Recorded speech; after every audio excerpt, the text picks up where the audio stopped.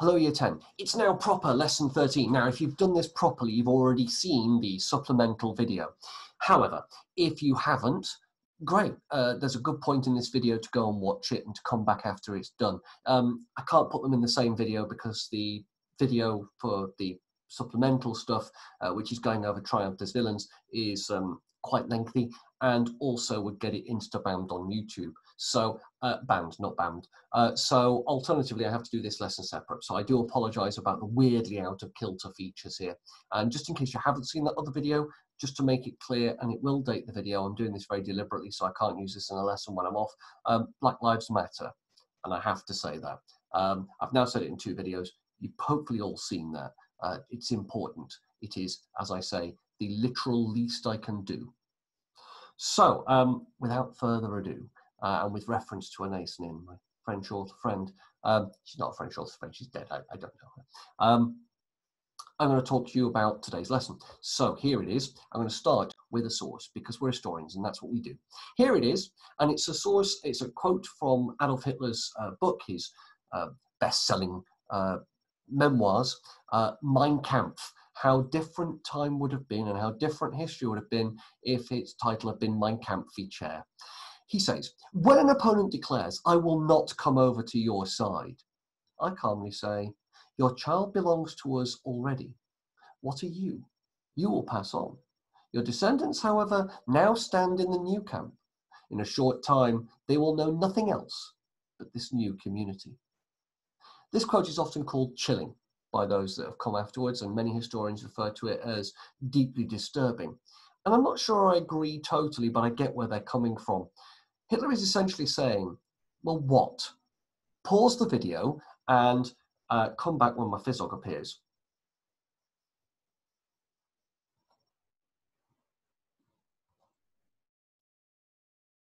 My Fizzog won't appear. Hang on, I will... There we go. So, you've had a time to think about it. What do you think he's trying to say?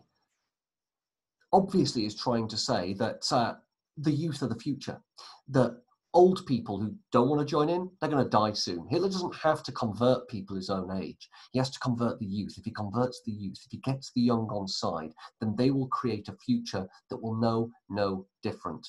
And then everyone will be Nazis. So he doesn't need to convince your parents. He doesn't need to convince your grandparents. He needs to convince you. He needs to get you, the youth, on his side. And so the youth are going to be very important to the Nazis. To prove the point, I have Hans Schemm. Hans Schemm is the head of the National Socialisten Lehrerbund, or the National Socialist Teachers Union. And he has to say, those who have youth on their side control the future. Well, of course they do. I've said it before to you guys, and let me repeat it. You guys are important. Absolutely. So, the question is this. What can you learn about Nazi attitudes to young people? If you're playing the game, you'll pause the video and have a think about it, maybe even write some things down. Pause. And unpause.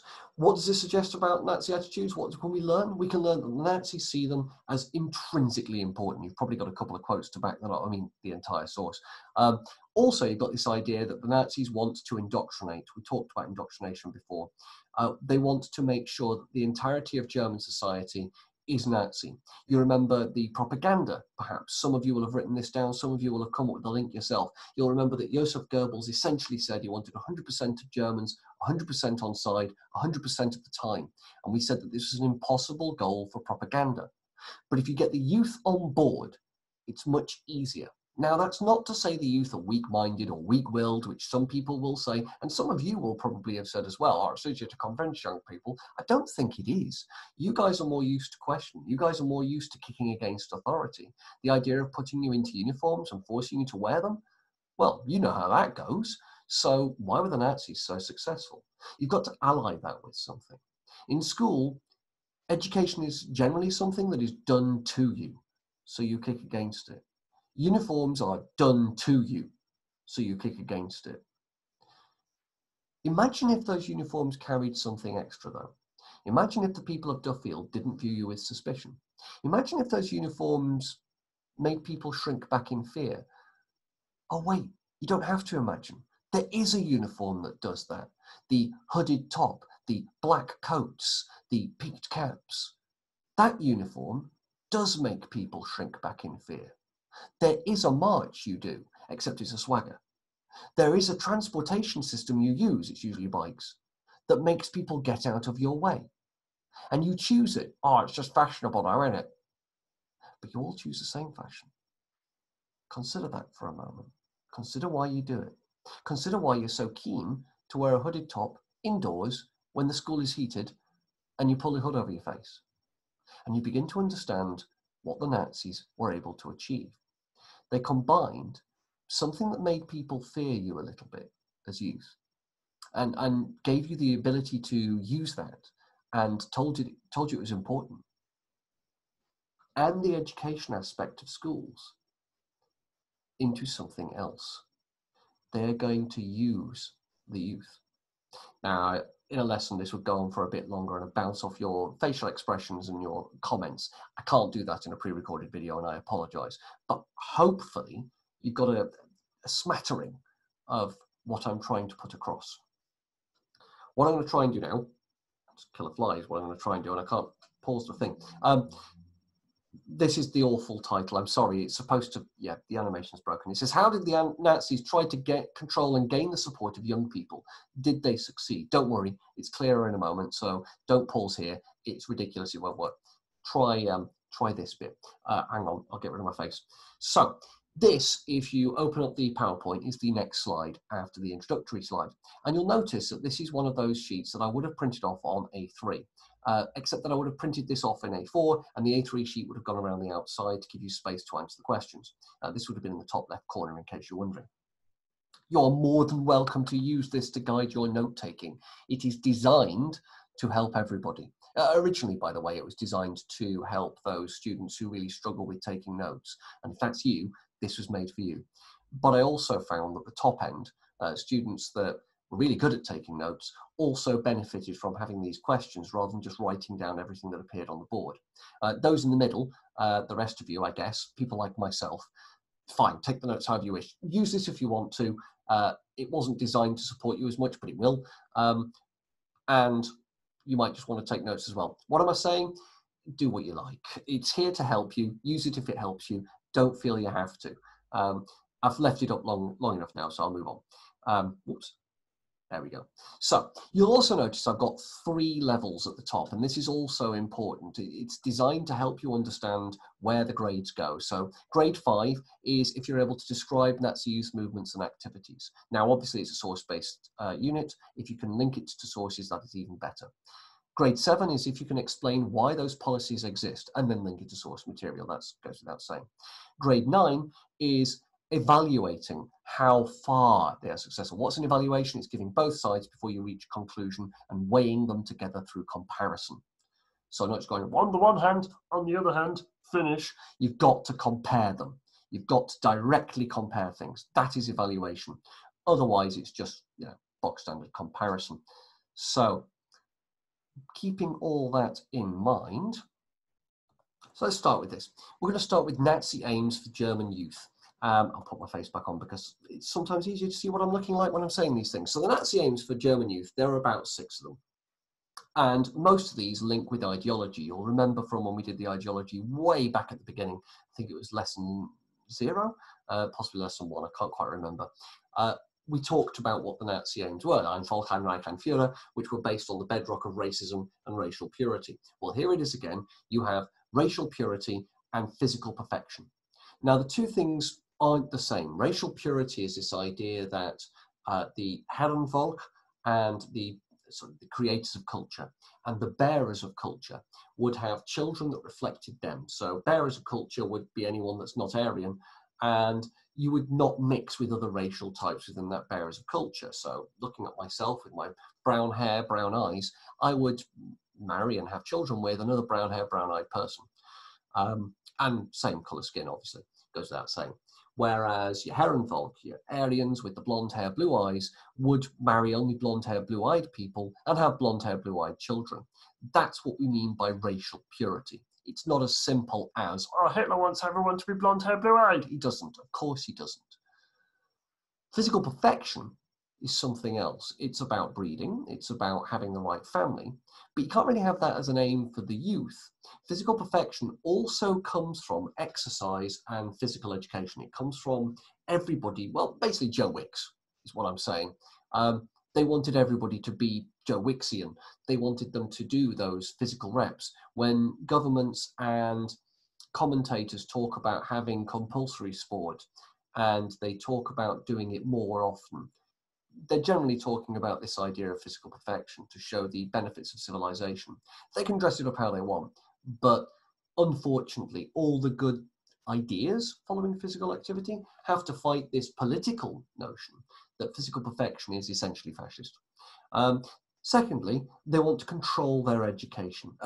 By the way, that first point, I'm not suggesting that being fit is somehow bad. Of course it isn't. It's not a fascist act. I'm merely pointing out that some people, through a whole host of reasons, aren't able to show that physical perfection, and therefore the assumption that people who don't show physical perfection are somehow not trying hard enough or just need more input is it in its that's where the fascism lives, not the desire to make everybody exercise. Don't get me wrong. Two, they wanted to control their education. So the other thing the Nazis want is to indoctrinate. They want everyone to learn what it is to be a German. Bear in mind, Germany didn't exist before 1871. By the time the Nazis come to power, Germany's existed for just 60 odd years. There are people alive who cannot be Germans because Germany didn't exist. So they've got to create it.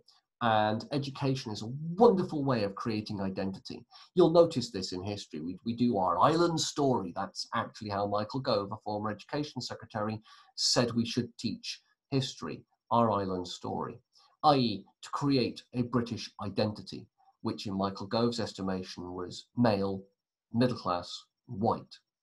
Just saying. There's something in there. So to control education would be to create a narrative and create a way of getting you, the youth, to focus on what the state wanted you to focus on. So the Nazis are very keen on that. They also want to control the youth's leisure time. They want to make sure that there's no way out of being Nazis, that they want to make everything, the Grundjahre, the Frühjahre, early years, about being a Nazi. There's a special name for it. It's gone from my head. Now, I can't remember it. Don't worry, you'll never need to put it in an exam. It's one of those German terms that I like using, and I've obviously forgotten it because I'm at home. Of course I was going to do that. But they want to control leisure time, so there's no way out, and everything you had to do was Nazi controlled. And the reason for this is to gain and keep the support of the youth, to make sure that there was no way out and no way of possibly not being a Nazi. And that brings me to the next point. The whole point behind all of this is to indoctrinate the youth into being Nazis, to Nazify the youth, so that they cannot escape joining the Nazis, becoming part of the Nazis. Why? Well, you kind of heard that in the speech. If you haven't watched it already, go and watch it now. In that speech to the youth, in the Triumph of the Will, you will see that there was this talk of making them steel hard, and learn privation, and to rip banners and hold them aloft. It's very militaristic language, and it's all about training soldiers to fight wars. And you need, if you're going to have soldiers to fight wars, more children. That's you, ladies. The Nazis try to achieve these aims, all of them, through the Hitler Youth. They don't use much else, and in some cases even try to ignore schools. So keep that in mind. It's why it's there in bold with stars. Do the same in your notes, I guess. That's how the Nazis are doing it. Everything they do, oh, that won't work. Everything they do it for you. Sorry, I just had to pause, and I realised I came off mid-sentence. I apologise. Nazi and education. The important area of Nazi control is education. It links to the Hitler Youth. You'll notice I call the Hitler Youth the HJ because it's the Hitler Jugend auf Deutsch. And I've said before in the course, the Nazis are a German phenomenon in many ways, and it pays to use their terminology because, well, it's easier to write. So I don't call them the HY, I call them the HJ, the Hitler Jugend, because it's German. You don't have to use those terms. Teachers had to join the National Socialisten Lehrerbund, the NSLB. They had to be part of the Nazi Teachers Union, essentially. This was, there's the word, Gleichschaltung. this idea of setting everything up so that it was impossible not to be Nazi.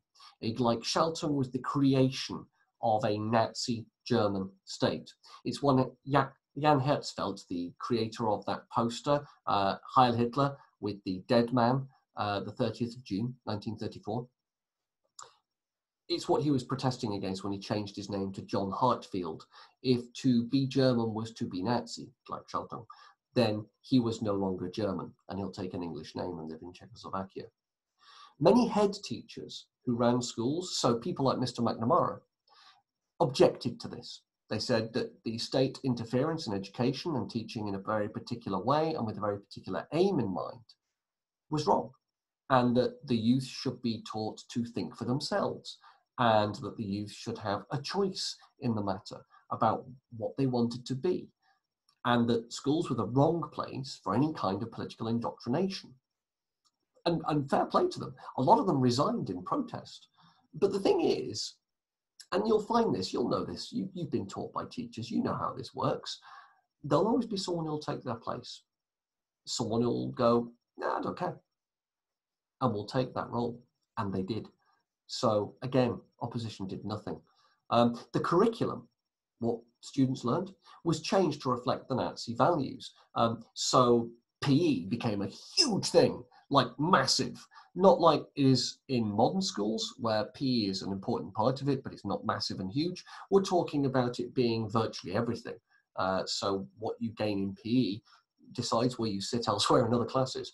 They had race studies rather than biology. I talk about the changing focus of biology. Biology became all about genetics, which in that point was a science in its infancy. People didn't understand, well, they didn't have DNA for a start, but they understood that genes were a thing, and they understood that breeding was a thing, and that there was some kind of thing happening when you bred two people together. So they didn't know, for example, that blue eyes and blonde hair were a recessive set of genes, or alleles, I think. Is it alleles that are recessive? I'm not a science teacher. And they talked about race studies and how you could define the race by measuring things like the nose and putting pencils in hair. No, I'm not joking. It was that simplistic and stupid. Boxing. Now, you might think they'd learn about Marquis of Queensberry rules. No, it was all about getting young children in and then they get beaten up by older children. That's it. That's the boxing. And when you can beat up the older child, then you become the older child and you beat up the new kids. That's how it worked. And basically what you learn from that is you learn that might makes right, and you learn that when you can beat up the weak, you beat up the weak. And that's really easy to do. You don't have to educate a terribly large amount to do that. Life already teaches you that. That's why bullies exist. That's why bullying carries on. Our school has no bullying problem. Needlework for the girls, because why not? It's where textiles was born. And yeah, while the boys are busy beating 7 bells out of one another, it's all right, ladies, you can repair their socks. Yeah, I know, it's that misogynistic, that insulting, that simplistic. But it worked. It kind of worked because, let's face it, ladies, if you had the opportunity to have a class without boys, yes, Jerry, a class without boys, there are no boys. I guess there isn't if you're at home. Yeah, anyway, if you had the opportunity to have classes without boys, ladies, you'd seize it. Of course you would. It's just easier, isn't it? I mean, seriously, sorry, gentlemen, but we know this to be true. If you had an opportunity to have a class without girls, let's face it, we'd take it. And the changing focus of biology, I kind of already touched on, but there was a changing focus on history too. It was teaching a narrative of Germany as a heroic nation, as a nation to be feared, as a nation to be respected, as a nation with a proud and glorious past. And I've mentioned this already. Prussia hadn't lost a war since 1802. Think about that for a moment. If you're taught in a militaristic fashion, and you're taught that Prussia hadn't lost a war, and that Germany only lost one war, and that was down to politicians, well, boys, you and I both know the appeal to military technology, the appeal to military stuff. We like it. We do. When our girlfriends inevitably ask us, what are you thinking about? We can never tell them the truth. Can't. Because you all know what the answer is. Well, actually, I put in a sniper post in that building up there, and I was just thinking that that bit over there, that bush, would be a great place to hide secret messages. And if I was flying a jet plane, I'd love to fly it down this street because it's just about wide enough. Because it's crazy. My thoughts are crazy. My point is, making history more militarized, talking about battles, it appeals. And those are structured to Nazi youth movements. Now, if we're in a lesson, I would use this section down here, this section down here, to draw it, a little sort of umbrella organization. As it is, you're gonna have to trust me. So you've got the Hitlerjugend, the HJ, is an umbrella term. It's everything, and there are lots of different sub-bits beneath it.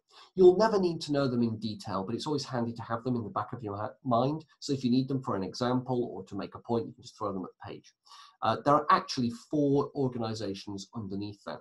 There are girls' organizations, 2, and boys' organizations, also 2. The leader of all of them, you heard him speak on the video, and if you haven't, go watch it, is Baldur von Schirach. As I say on the video, he's kind of like a Nazi Baden-Powell, and he answers directly to Hitler. So it goes, youth organizations, Baldur von Schirach, Hitler. That's how important Hitler and the Nazis see the youth. In the boys, between the ages of 10 and 14, you're in the Deutsche Jungen, the German boys or German youth. And then from the ages of 14 to 18, you're in the Hitlerjugend, the Hitler Youth. And you had uniforms that denote these. Now, there is a third organization, the Younger Fellows, the Younger, is it Younger? Young Fellows? I forget what Fellows translates as, but it wasn't a proper uniformed organization. You've seen them in the opposition pictures that I showed you in that source, where I said how useful are these sources, and you showed the 7-year-old with blonde hair doing the thing. I'm not doing it properly. Please don't think I just did that. I mean, I did put my arm up, but it wasn't a proper salute. I was pointing out what they look like in the photograph. So yeah, you've got the 7-year-olds in that. For the girls, between the ages of 10 and 14, you're in the Junge Mädchen, the young girls. And then from 14 to 18, you're the Bundesdeutsches Mädchen, the Union of German Girls, because apparently girls don't grow up. And again, you had uniforms. Now you saw them in the video as well. They were the ones in the background wearing the blouses with the sort of cross tie thing. The intention was that as you progress through these groups, like Cubs and Scouts, I suppose, on leaving at the age of 18, you'd be used to a regimented way of doing things. You would owe it to your youth leaders and want to feel like you wanted to give something back. And a lot of youth do. So if you're in a uniformed organization, I've been in Cubs and Scouts, there is an expectation you go on to Venture Scouts, and there is an expectation you move on and move into another service part of the economy. It's a very important part of it, and they really stress the royal family. I don't know if you've noticed it. And the intention was that when you left these groups, you would join another Nazi group, another sort of the plethora of uniformed organizations. So you join the DAF, the German Workers' Front, Deutsche Arbeitenfront, the German Trade Union, we've mentioned this before, the Nazi Trade Union, the NSF, the National Association Frauen, the women's organization, which in many ways was the only way women could progress. It was the only thing they could do. It was actually quite popular. Or the DS, I forget what that stands for. I think it's the Deutsche Sicherheitsdienst, the Deutsche Service, I forget. Basically, it's kind of like a workers' army sort of thing. Or you join the SA, those brown-shirted people that used to be led by Röhm before he was machine gunned to death. It's more Gleichschaltung. Basically, the Nazis control all of the outlets for all of the things. It wasn't compulsory to join the Hitler Youth until 1939, which is a change brought about by the Second World War. And in many ways, from 1939 onwards, membership actually goes down. Before 1939, from 1933, it was kind of peer pressure to join. And of course, state pressure to join. The big campaign, do I have a photograph? No, I don't, is the all 10-year-olds tours. This, by the way, is a picture of the Hitlerjugend. And again, if I was in lesson, I would point out that the haircuts are not exactly out of fashion. And I can guarantee you I'd be able to find some people in that photograph that look like some people in the room. This video lesson is being done for the whole of Year 10, so I can't make specific references. It wouldn't be fair. But look closely, gentlemen. I suspect you will find yourself in there somewhere. So yeah, sorry, that's the Hitlerjugend. Do I have anything else? Yeah, there they are. There's the idea of taking over schools. The idea that the uniforms there scare the teacher. That's why they're doing it. Imagine if you could wear your fearful uniform and do it to teachers. In fact, some of you try that. Here it is. This is what I wanted to talk about. This one on this side says, youth serve the Führer. Jugend dient dem Führer. And underneath it's got this sort of logo, this slogan, alle 10 Jahren, 10-Jährigen, sorry, in the HJ, all 10-year-olds in the Hitler Youth. This one says, wir, it means we. Deutsches young Volk, something Hitler Jugend. Oh, in der Hitler Jugend. And again, it's German young people join the Hitler Youth. This is the pressure we're talking about, the campaign to get all 10-year-olds into the Hitler Youth. So, although it's not compulsory, there is pressure. Also, to get a job in the civil service, which is a highly paid state service job, you had to be in the Hitler Youth. To get an apprenticeship position, you had to be in the Hitler Youth. To join in any kind of sporting facilities, like literally anything, to turn up and play football, to turn up and play tennis, you had to be in the Hitler Youth. The Hitler Youth controlled the sports stadiums. If you weren't in the Hitler Youth, you couldn't go swimming, for example. You wouldn't be allowed in. Oh, sorry, it's being used by the Hitler Youth at the moment. Sorry, mate, you'll have to come back later. So there is all kinds of pressure, subtle and not so subtle, to get people to join the Hitler Youth. I'll take my face away because it's in the way now, isn't it? What did the Hitler Youth do? Well, the idea was that the Hitler Youth was home and it was school, and the Hitler Youth organised specific activities. Now, what they actually did varied by who's in charge of the group, and the group leaders were given enormous latitude, and the group leaders were very, very good. They were generally younger, they were generally in touch with what the youth wanted, and they had the welfare of their youth and the people in their group as their highest regard.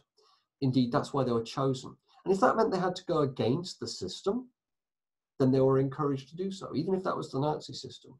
The idea was that the charges, the youth yourselves, would trust their group leader implicitly. And that's important. So the group leader would listen to you. The group leader would truly listen to you. Imagine if teachers did that. Imagine if anybody did that to you and listened, properly listened to what you had to say. Now imagine they didn't just do that, but they acted on it. You are going to trust them. And if they introduced ideas that when you got angry at, say, your parents or people you didn't like, and they said, well, how about we teach them a lesson? Don't worry, we're not going to hurt them, but how about we teach them a lesson to listen to you? In your anger, after an argument with your parents, say, you might agree, and you might tell them information that they can then use to teach your parents a lesson.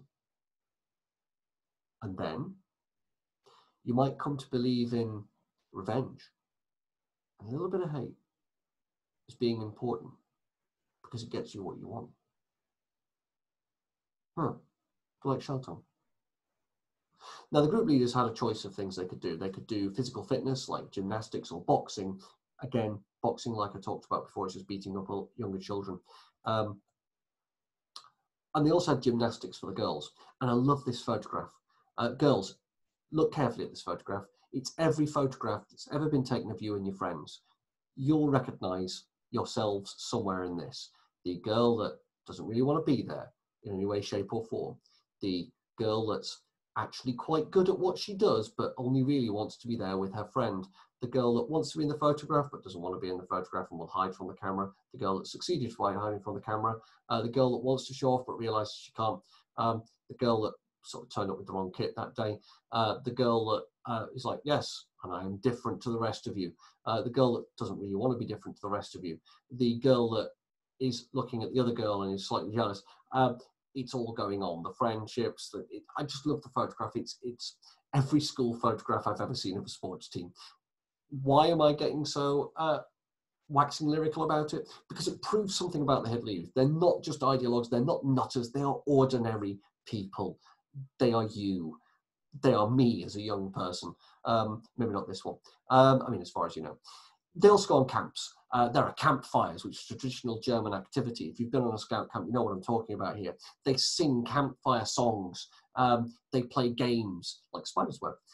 This is a traditionally popular activity in Germany. It's not really a British thing anymore, but it was in Germany when the Nazis were around. So what the Germans are doing is hijacked by the Nazis and told, this is a Nazi thing. And if you're young, you don't really know any different. Not in the sense that you're not intelligent, but you're too young to realise that it predates the Nazis, is my point. As far as you know, it is the Nazis. There's pageantry. They get the youth involved in parades and festivals, so that's the camps. And you get a feel for the size of these things and the community that must have been created in that. Everything in there is a tent. I don't know about you, I'd love to spend the night under canvas. Here's the pageantry. Look at that fella there. He's so pleased, isn't he? Look at him. So proud of himself. And I've seen that myself. I've seen students get involved in school productions. I've seen students get involved in things at school, and the kind of students that their peers and even themselves wouldn't expect to get involved in those things. Maybe they were forced into it. And they grow. You can see them grow into the role. And it's a powerful, powerful thing. You must know yourselves how easy it is. Well, I say how easy it is. How easy it is to feel motivated, not how easy it is to be motivated. If people appear to listen to you and give you some responsibility and then, and here's the kicker, trust you with it, you know how easy it is to, well, feel a bit complimented. Also, all education reinforced Nazi beliefs. Do I have anything on that one? No, I don't. There was also a Führer cult. And you swear oaths of loyalty to Hitler. And to show the point here, we've got a poster, the youth serve their Führer, all 10-year-olds in the HJ. And of course, you've got Hitler in the background with the young child looking into it. And it's interesting, this is a film still from the Triumph of the Will, as is that actually. So it's a very deliberate process that you are going to grow up to be like Hitler. What do boys do? They do a lot of military drill, and they do a lot of training for military stuff. So there's a lot of scavenging and wide games and ambushes and what have you, making catapults, that sort of thing. Girls, I'm sorry girls, you get to do needlework, you get to do folk dancing, you know, like dancing around a maypole, and you get to help out with the Nazi charity, the Winterhilfswerk. Don't worry, you'll never need to spell it. Just call it the WHW. It's fine. It's a Nazi charity. That's all you need to know. And you would volunteer for that. So that's the activities. How popular was it? Well, actually, pretty popular. When you think about it, you can't do sporting activities unless you're a member of the Hitler Youth. You can't get the good jobs unless you're a member of the Hitler Youth. And the actual activities the Hitler Youth do are popular and well liked. And they're run by people who know what they're doing, who care. That's going to get people joining it, obviously. So yeah, the vast majority of youth joined. It's upwards of 80%. I don't know about you, but 80% of you doing anything is an amazing thought. Even in school, if we try to get you to line up on the mugger in a fire drill, getting you to line up in straight lines and quietly is virtually impossible. 80% of you, I wish we could get 80% of you to stand quietly. To get 80% of you to join up to the Hitler Youth, it's got to be good. You don't do that unless you want to, is my point. You can't force that many people to join. Why was it so powerful? Well, it was a strong sense of belonging. You got to know your group, your Gruppe. You got to know who was in your group. You got to know your group leader. Your group leader got to know you. You became, well, reflections of one another. And many of the activities they do are popular. They're liked. People want to do these things. They are fun. And if you came from the countryside where there was literally nothing, you got an opportunity to visit the world, to go around Germany, to see different job opportunities and not just go into the drudgery of agricultural labour. Now, I realise some of you are in a rural area, but I imagine you've got aspirations if you're going to university to go to a city-based university rather than a rural one. This is what this offered. But it wasn't all a garden of roses. From 1939 onwards, the Second World War, our first hint that things changed with the Second World War. I will do this separately, by the way. We'll do a lesson on the Second World War later in the course. It's less popular. And the reason for that is it's made compulsory. I mean, there are other reasons too, but this is the background one. No matter how much you enjoy something, no matter how much you want to do something, if you are told you have to do it, well, then of course you don't. You know this, I know this. It's how we operate as human beings. Oh, I'm being told to do this thing that I actually enjoy. Well, I'm not going to enjoy it then. You know this. If we said that it was a safety aspect about lining up quietly, you'd probably do it. But because we force you to line up quietly on a fire drill, you don't. It's as simple as that. If we were to convince you that lining up outside of lessons was an important act, you would do it. In fact, usually a BARC at year sevens will get them to do it because they recognize it's important. And the importance, by the way, is you come in an orderly fashion, it's easier to find your seat, and it's easier to switch from social aspect to learning much more quickly. And it allows you to get down to business more quickly and get through the register more quickly. The reason you don't do that intrinsically is because you see it as an imposition on your right to be you, and you'll kick against it. And because very few people enforce it, you don't see the value of it. And those that do enforce it, you just view as sticklers. Educational psychology is fun. And as an historian, I can't help it. So yeah, it's made compulsory, and because it's compulsory, people don't like it. But also, there is the growth of opposition movements to the Hitlerjugend. Things like the Edelweiss Pirates, the Swing Youth, the Swing gegen die Nazis, I've got to stop saying Edelweiss Pirates, Swing Youth, White Rose Movement. These groups grow, and youth like the idea of opposition, and especially when you're actually morally in the right, that's always handy. And with the coming of the Second World War, there was more military drill. No one really likes military drill. I mean, boys who like the military think they'll like the military drill, and then they learn what it actually is, and it's boring and it's mind-numbing. That's its whole point. And so they rapidly lose interest.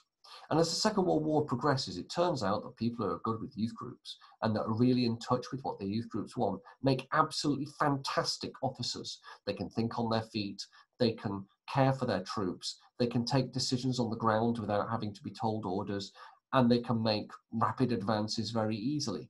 They are good soldiers, so they get recruited as officers.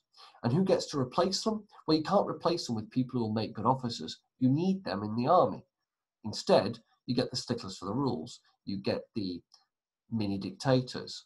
You get, well, people who aren't very good. And so the youth, they don't like it anymore. They're being babysat rather than listened to. So there are a whole host of factors why it gets less popular. How much less popular? Well, it never dips below around about 70%. So yeah, there's a change, but it's not huge. Don't overemphasize this. But it does mean the people who are there probably enjoy it less, are probably less supportive. It probably wasn't as effective in making little Nazis as it had been before 1939. And it's just less popular overall, I guess. Conclusions then. Where do we come with all this? Young people are clearly a priority for the Nazis. It is important to the Nazis that they get young people on side. There are several, 6, I believe, key aims behind setting up the Hitlerjugend, which I've done at the beginning in the box marked 1, Nazi aims for the German youth. The Hitlerjugend was intended to shape the Nazis of the future. And there are 2 strands to this.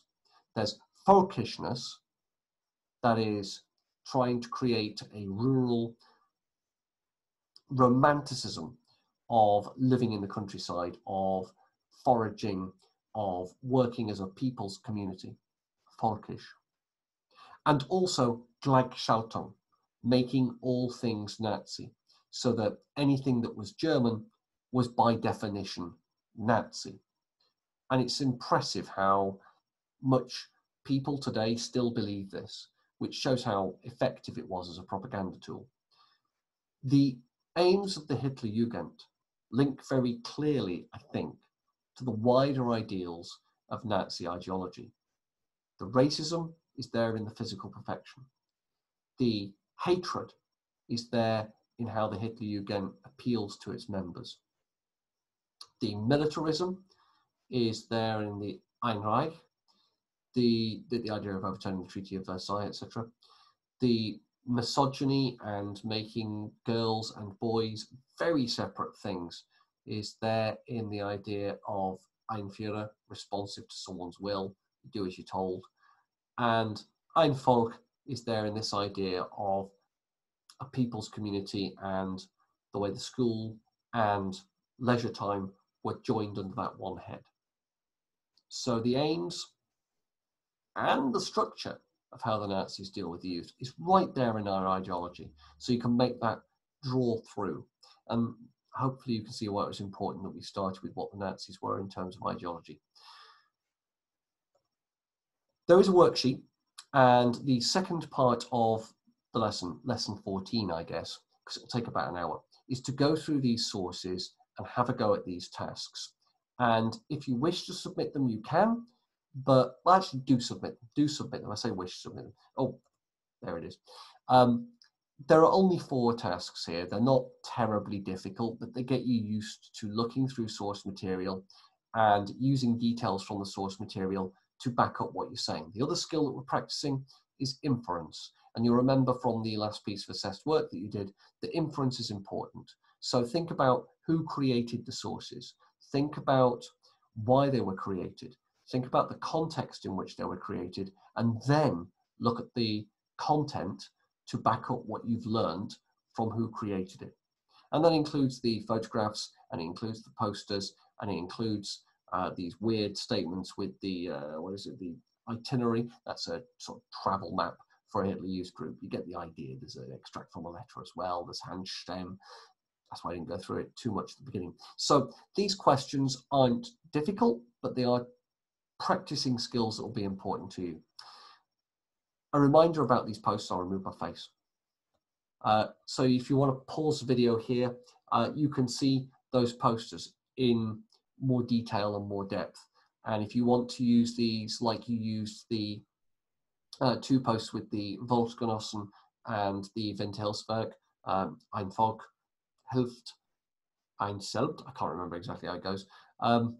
You can, because you can see that same thing. You've got the Z structure, you've got the statement at the top, and you've got the little statement at the bottom, and you've got the drawing of the eye down the Z. In this one, it's with the girl's awestruck gaze. In this one, it's with the boy's eyes and Hitler's eyes, both looking in the same direction. It draws the eye down.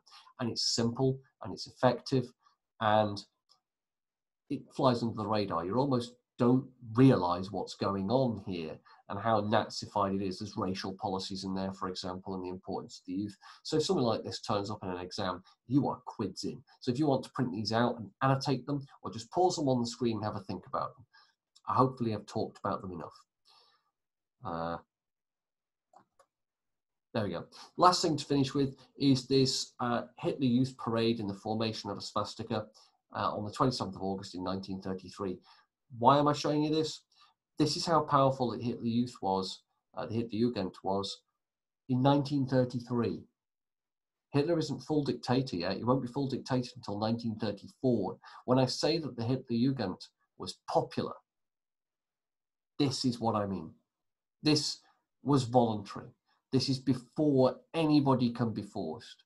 To simply say, oh, people joined because they were forced, is to misunderstand the power and the allure and the attraction of the Hitlerjugend. Yeah, just to make that point. To finish, this last slide, and I'm very deliberately showing it to you, you will notice is everything I talked through on the main slide, but without the images. So you'll be able to print this off as it stands if you want to annotate around it. I perhaps should have said that at the beginning. If you've already done it, don't worry, you can cut these boxes up and stick them in the relevant places near your notes to make sense of them, I guess. And yeah, that is the youth. Sorry about that. That is the youth. The second lesson of this sequence, so lesson 14, will be the worksheet. And yeah, that'll be it for now. I will see you later in the week. Or rather, you'll see me later in the week. And I'll do women, because that's my other favorite thing. And then we will have our next practice, I guess. So lesson 15 will be on women.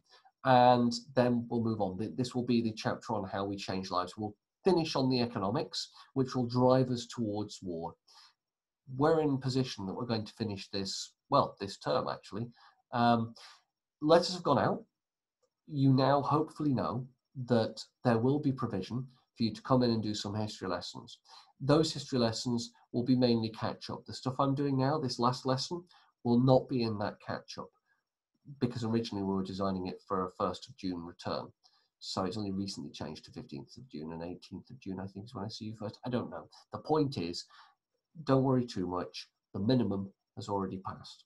So if you have been, thank you very much for watching. Have a lovely rest of day, Year 10. I hope this video was useful. I hope I haven't rambled too much, and I hope that the notes you've made work for you. Any questions, any problems, ask in the comments on the Show My Homework section, and the member of staff, be it myself or anyone else, will be happy to help as soon as we can. Thank you very much, Year 10.